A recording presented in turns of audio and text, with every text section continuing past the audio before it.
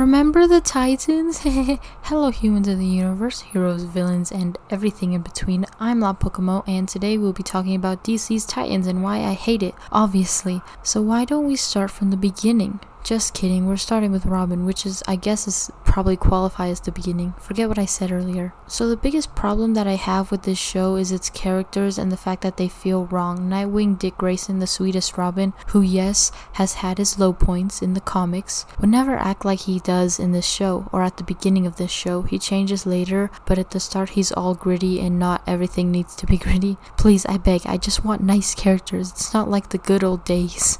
And Nightwing's messed up relationship with Batman is bad. I mean, it's not like they have the best relationship in the comics, but here it's a lot darker. And I don't even think Batgirl slept with Batman in this world. Or maybe she did, I don't know. But anyways, I guess that just sort of goes hand in hand with making this show a drama. It just sort of makes everything more, well, intense and strong, while all the negative parts of a relationship without touching on a lot of the good, but still expecting us to like it. If Batman is over dramatized, he becomes unlikable. He might become unlikable, but that's never happened, so I'm not sure. It happens with his villains in Gotham, but I've never seen that show. I've heard good things though. But back to Nightwing. Him being a murderous psycho with anger issues is just the tip of the iceberg. The worst two are still to come. Starfire and Red Hood. So let's start with Starfire. She never improves, she just gets worse and stays this lifeless character who is just angry and moody, which is the opposite of Starfire in every way. Literally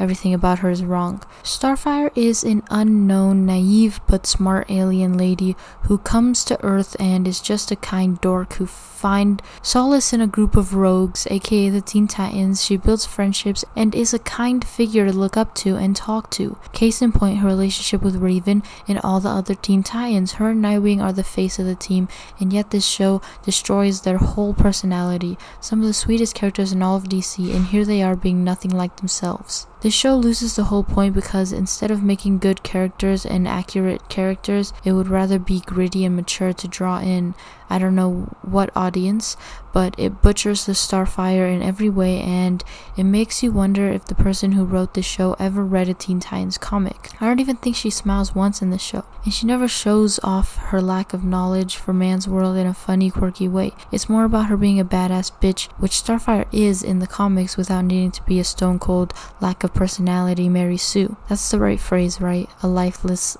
character with no personality who just fits in the mold, but more evil and gritty, but she's a hero. And it doesn't matter if she shows flaws because she isn't Starfire, and I get making an entirely new idea, but you don't need to label it as DC or Titans. Do something like Joker where it still takes the essence of a character but turns it into something completely new and unique that doesn't fit into the character's usual mold completely. Don't butcher the character and then claim it's right. The story of her isn't good, and I don't know if it improves after season 3. But speaking of season 3, Red Hood, what the f***?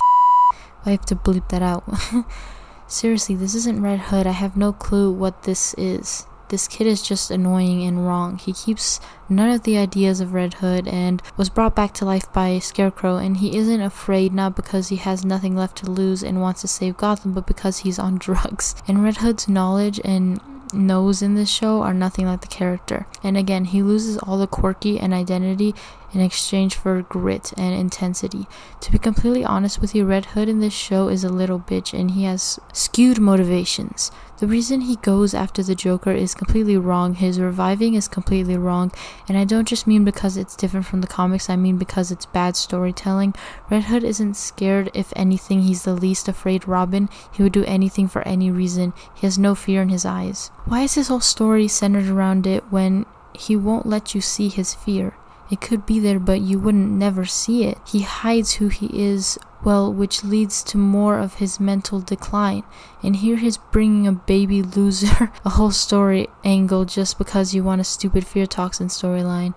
And the storyline itself isn't even good, so the fact that you sacrifice a character for it isn't worth what you got, if that makes sense. In the storyline, also, I would kill for like a drug that makes you stop worrying. Like, forget not being afraid.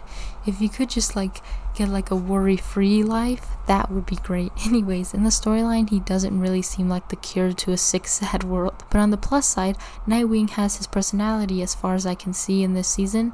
Now, the reason I bring up these characters is obviously because they're the ones that change the most. Like Superboy and Beast Boy are fine, and it's the Superboy I like, Connor Kent.